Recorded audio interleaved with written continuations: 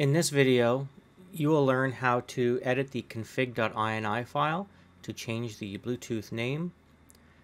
You will learn how to add a sound font and how to configure that sound font in the config.ini. First thing we'll do is put the micro SD card into the PC. And we're going to scroll down to the set folder, open it, and scroll down till you see a config file. Depending on how your Windows is set up, it might say config.ini or it might just say config. It'll have the icon with the cog. Double click it and it should open up in Notepad. If it doesn't open in Notepad, right click on the file, choose Open With, and choose Notepad. At the very top here you see Bluetooth name, device name equals saber. So you can call your Bluetooth device whatever you like. I'm going to call mine Judger because we'll be using the Judger for this video series. I'm not going to go through all the other lines. I've already done that in a separate video. We'll save the file, and I'm going to leave it open because we'll come back to this later.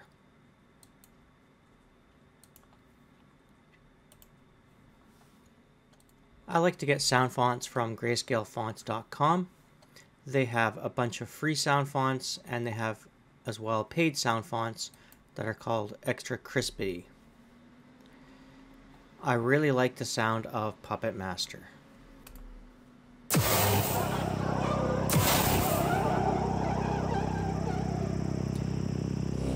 I've already purchased it, so I have a download button. Otherwise, it's $7 US. So I'm going to download Puppet Master. SNPixel v4 uses the same file naming convention as Profi. So I'm going to download the Profi edition. I'll go to my downloads folder. And I see it right there.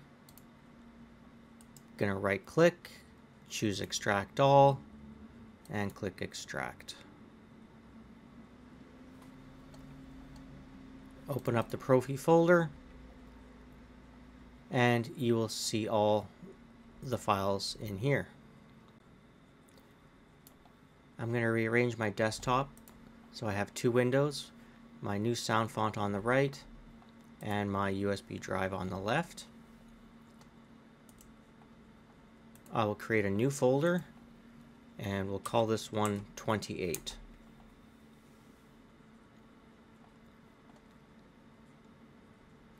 I'm going to take all the files and drag them into folder 28.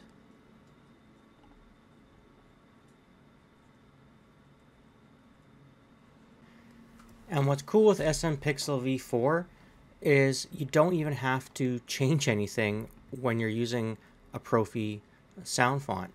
You can leave it just the way it is. You'll notice that other sound fonts, they have the files all in one directory, and that's fine too. The SNPixel v4 will read the files in the subdirectories, which is awesome. Now some files it won't use because it doesn't support accent swings, so the swing folder, for instance, it would not use. Now that we have the new sound font installed on the lightsaber, let's go back to the config file. If you notice there's a config file inside the font folder, which is from the Profi, we don't want to use that one. We don't even need that one. Same thing with the smooth SW. We can just delete those two files. So we'll go back to the set folder and open up the config file. And at the very bottom, once again, we're going to put a new line.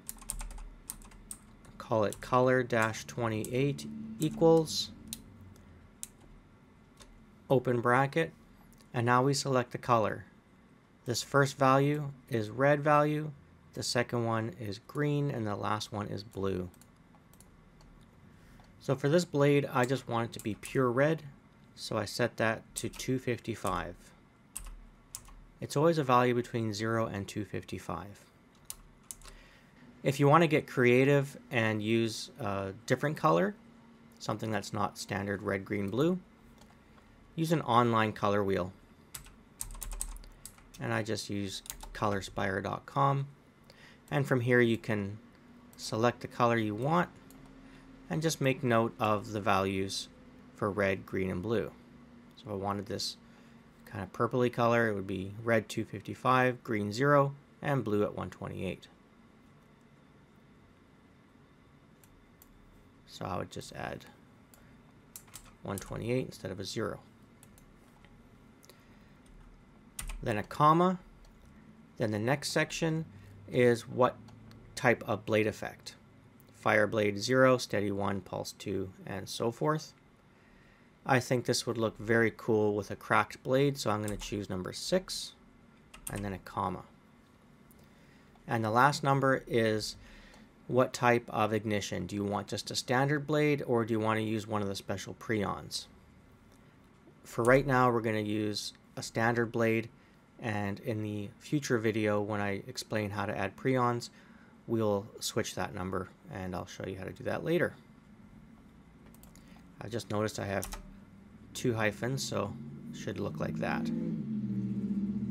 Now that we're done adding the sound font settings to the config file, we can save it and close it.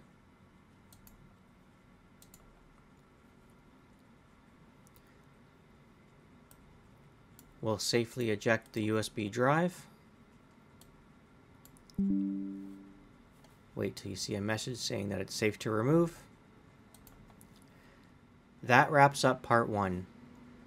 You now know how to change the Bluetooth name of the lightsaber in the config file, how to add a new sound font, and how to set that sound font in the config file. In part 2, we will connect the lightsaber to Bluetooth, and we'll have a quick overview of the Bluetooth app. Stay tuned.